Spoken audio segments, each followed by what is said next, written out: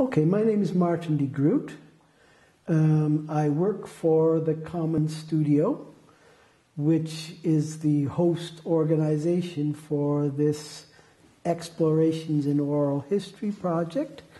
My background is history. I have a PhD in history, U.S. history, and also my background is being involved with the regional arts community. For 10 years, I was executive director of the Waterloo Regional Arts Council. And also, for 20 years now, I've written a column for the Waterloo Region Record about arts and culture. And I've been in all sorts of boards and all that kind of thing. So I've been active with the community. Really, I think it began with the Festival of Neighborhoods. Because I was there when John MacDonald made the presentation to council and proposed the Festival of Neighborhoods. And then the Arts Council, I wasn't executive director yet, I was on the board, but we were always involved with the Festival of Neighborhoods. I used to judge, they had floats, competitions for floats, and they did a parade, did various things, and it kind of evolved over the years, but we were always involved. So that's how it started. And then later, when I became executive director, which was, I think, 2001, we developed a closer partnership, and not just once a year with the Festival of Neighborhoods, but an ongoing one, because at one point the Arts Council was almost gone. Some people wanted to shut it down. It was so anemic that it actually came down to a vote. They made me president. And then it was a vote saying, shall we shut this down? It was 50-50. And the business people on the board wanted to shut it down. The artists on the board wanted to keep it going. And so my vote counted because I had to decide. The chair only votes when there's a tie. So I said, okay, let's keep it going.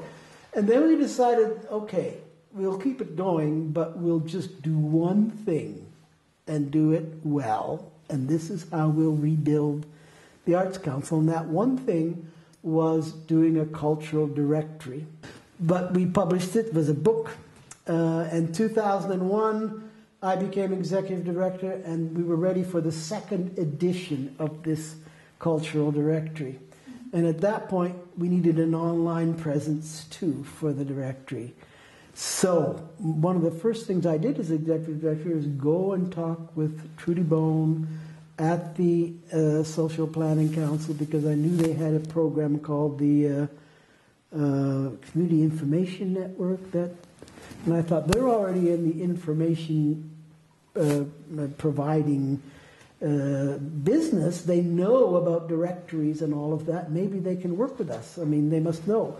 And it turned out to be a really, really fruitful partnership for us.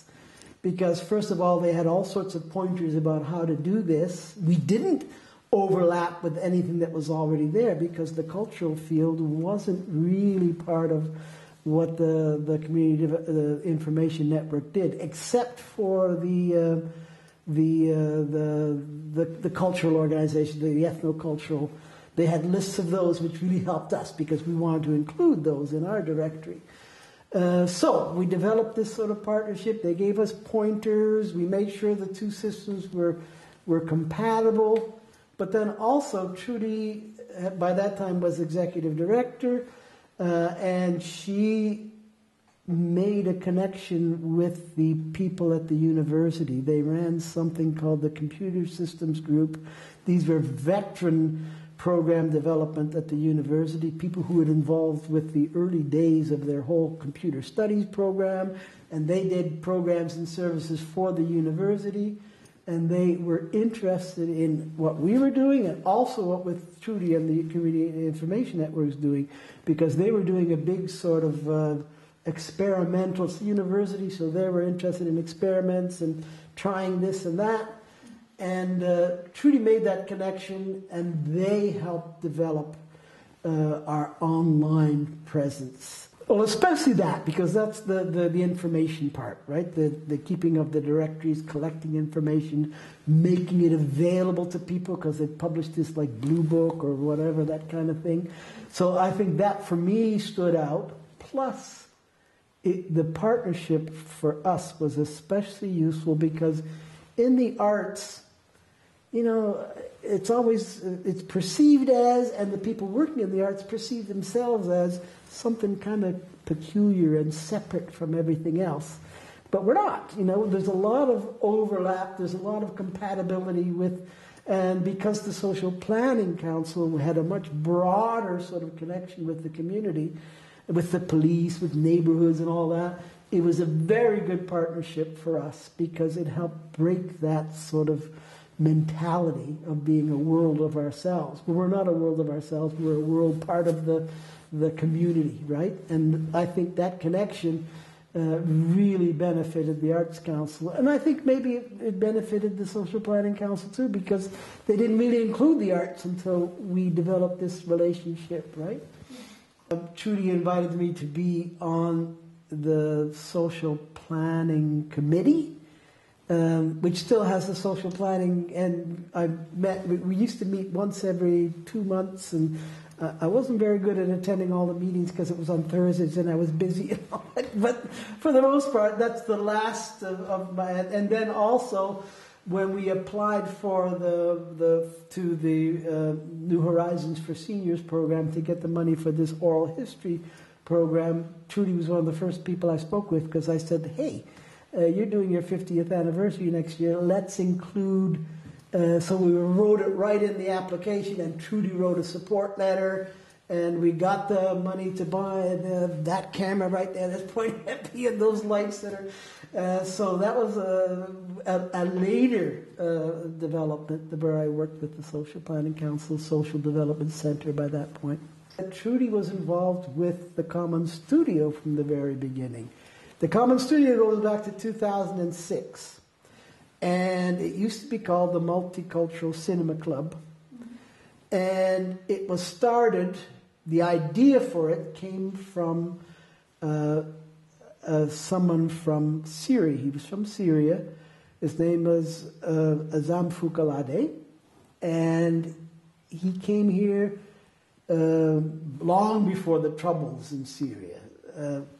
And he had a job at RIM. Not a fancy job, it was just assembly or something, and his dream was to start something that he eventually called the Multicultural Cinema Club, and it was based on models that he knew from Syria, because it provided equipment, it supported filmmaking in the community, but it also showed films, it had festivals, and there was a local focus festival and all of that.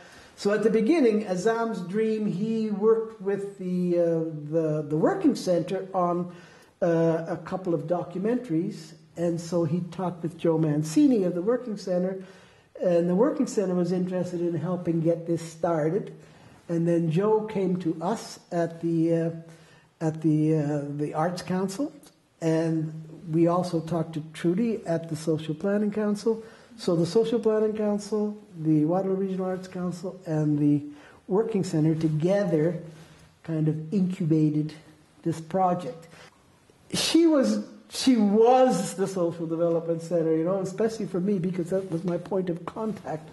But also she was always, it's always a difficult challenge to keep these organizations going. You know, both the Arts Council and the Social Planning Council is difficult to sort of summarize exactly what they do because their roles are so complicated, and also social planning councils in different communities do different things, and yet there is a kind of common element. Arts Council is exactly the same, and so we had a lot of ways we could talk with one another because we were facing the same challenges.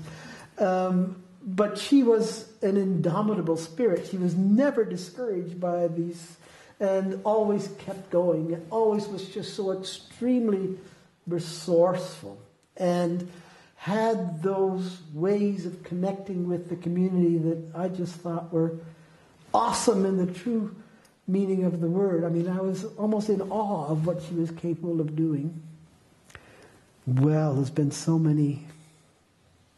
It's been, what a long, strange trip it's been, right? Like the Grateful Dead song says. But and it's been rocky for these organizations in some ways, right? The Arts Councils, almost twice we almost disappeared and come back, and now we are 10 years in hiatus, but at least 7 years in hiatus.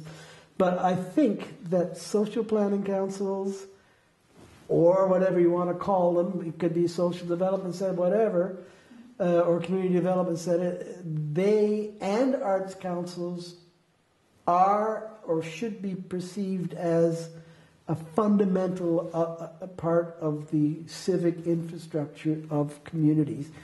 Everybody understands what a chamber of commerce does, what a tourism bureau does, what a volunteer bureau does. Social planning councils or social development centers and arts councils are similar, but they're not as well understood and they're not supported the way they could be. And I'm still affiliated with the Social Development Center and still interested in what can replace the Arts Council. So what's changed over the years, I think, is that in some ways our communities need these organizations more than they ever did. And I think actually, despite the fact that it looks sort of gloomy sometimes, when funding disappears and all sorts of other organizations come in and take some of that kind of thing, but yet when you look at what's changed over the years, everything has become more globalized, but at the same time, there's the local, the community, that counts more than it ever did. People understand cities and people understand community and neighborhoods and all that kind of thing. And people understand the arts, the importance of creativity, the creative class and all that kind of thing is more than ever before. So that combination, the neighborhood, the community level, and the local is what makes these two kinds of organizations so vital. So changes in some ways that look, it's been a rocky road, and yet I'm very optimistic about the role of these organizations. Yeah. You were talking about the role of the organizations. Can you add anything about how the role of the Social Development Center and Trudy's role in the community? Yeah, Trudy's role as a person, all the kind of work and projects, and there's so many different kind of projects. And I think both the Arts Council and the Social Planning Council, Community Development Center, were always very adventurous. Like we took on different things, when the opportunity came. And I think that's great. I hope we continue that kind of thing. That we take things on, that they're a way, an umbrella under which to do something, a mechanism, an organization that does these kind of things, or at least leads them up. I think that's important. I think in the case of the Community Development Center, it's that neighborhood community where people actually physically live that's the most important element. And I think also, and I think that's not maybe something that's come through as much, what we really need, since the social development sector is so large and diverse, there's all sorts of social development agencies and different, you need a connecting element. You need something that sort of represents and connects all those pieces. So representation of the sector, I think, is a role that the Community Development Center can and should take on when it's so diverse. And it's different in the arts, where the sector is clearer and more, and it's not as complicated, and the programs are thinner and all of that kind of thing. But in that way, they're comparable, because I think representation is key. A voice for, other than the voice of people who are working as civil servants in the government and all of that. And I think that's one of the things that's made it work more difficult for both these kinds of organizations, because cities do a lot more than they did before in those areas. The city used to have nothing to do with the arts at all. And when the arts arose, it was under the Parks and Recreation at first, right? Now it's economic development, but it was Parks and Recreation at first. And similar with social programs. You know, now that the mayor's got a neighborhood this movement, but the Social Planning Council kind of started these things and started them going. I think in some ways that separation, when you do these things under the wing of an organization that's at arm's length and not a city department, is very useful for doing some of these things.